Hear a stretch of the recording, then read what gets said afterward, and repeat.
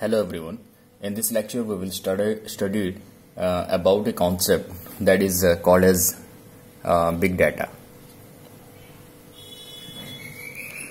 So what is called as big data? Okay. When the data size becomes more complex and more larger, for that high processing machines and high computing capability should be there for a machine. So that it can generate new algorithms, okay, for the datas to process them. For example, suppose there is a very big and complex data, and we want to do a operation that is called sorting, okay, sorting or to find some patterns there, some frequency, okay, some frequency of numbers, okay, like that. Okay, for example, I am given, okay,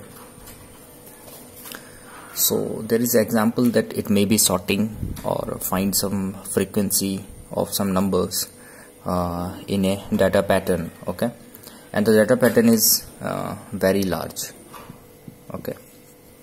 So when the data becomes more complex and large, there the concept is called as big data. And the mechanism which is used to analyze the data, that is called as big data analytics, okay. So big data analytics is currently booming, okay, in the research area, so that because the data size is day by day increasing. For example, the bank data, the census data, the traffic data, the medicinal data, or the cosmology data, or the satellite data, or our video, audio, but because the day by day the multimedia is increasing, so we require big data analytics, okay. So today, in today's life, or in today's world, many softwares are there which can process the data by using very high complex algorithms, like R programming is there, Python is there, then SPSS is a big software, you know, it is there. It is a statistical software which can extract patterns from the data, okay. So these are the some data processing softwares by which we can process the big data, okay. So what is basically a big data? Big data is a term for data sets that are so large, complex, that traditional data processing application or softwares are inadequate to deal with them, okay. So for that, I have said earlier that it requires high processing or computing capability machines and high and complex algorithms by which we can solve or process the data, okay. So what are the characteristics? I want to say some characteristics of big data, okay. First is the first one is called as volume, okay. Volume, it is made of, big data is made of 3 V's, okay. Volume, variety and veracity, okay. Volume, variety and velocity, sorry, volume, variety and velocity. What is volume? It is the quantity of generated and stored data, and the second one is variety, okay, a type and nature of the data.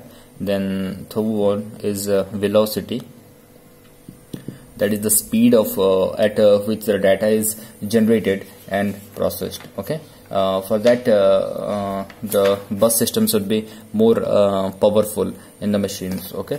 Like USB 2.0 is now converted to USB 3.0, for example, okay.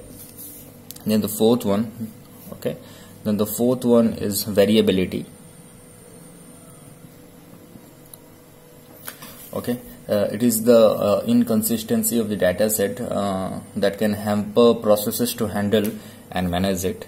Then veracity, okay. The quality of captured data can vary greatly, affecting accurate analysis, that is called veracity. Then the sixth one is connection. It is a connection between the sensor and a network. Okay. Then 7.1 is cloud. Then cloud means computing and storing the data and giving services to the users, customers on demand. Okay. Then cyber, it is the cyber means total memory and based on model. Okay. Then the 9th one, it is called contained or context.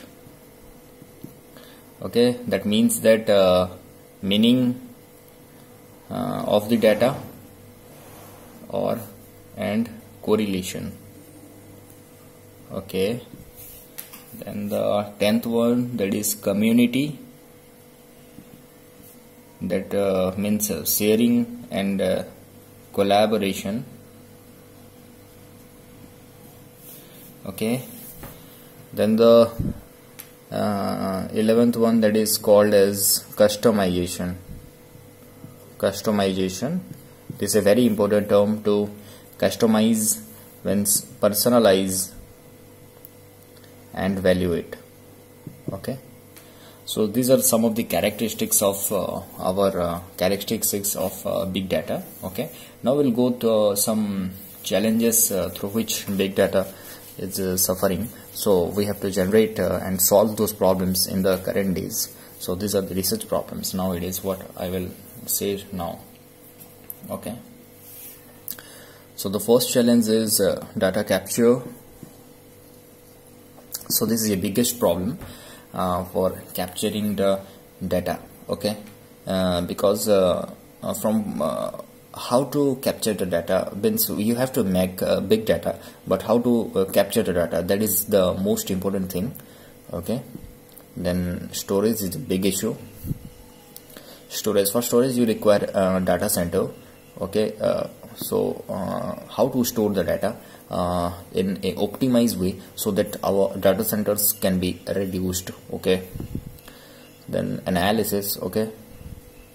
Then analysis of the data is too tough, so for that we require some good simple and complex algorithms so that we can process the data in a less complexity. Okay. With less time and communication and message overhead. Okay. Then the fourth one is data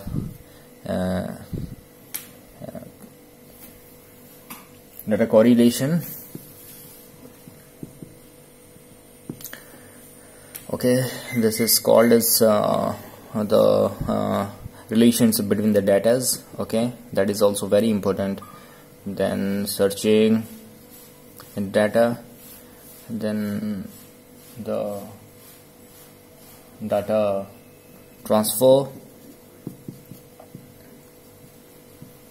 then visualization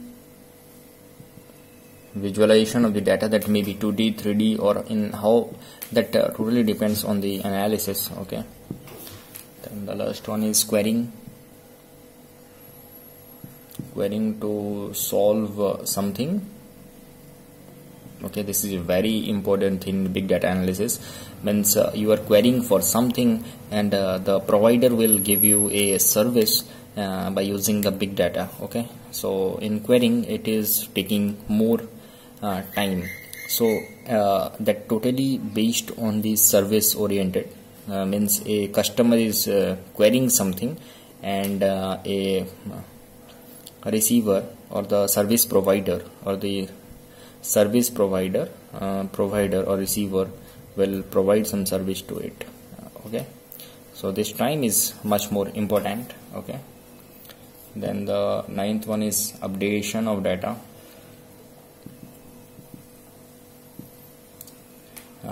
Then the most important thing, that is the 10th one, that is the till date in the current days and recent years many people are working on providing the term that is called security to big data.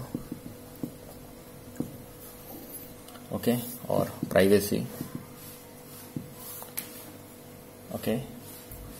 And So these are the some challenges in big data analytics. Okay, so these are some of the basics of big data analytics, and persons can go for these problems to solve the big data by using by implementations of big data in Hadoop infrastructure by using Spark or Python programming, like that. Okay, thank you.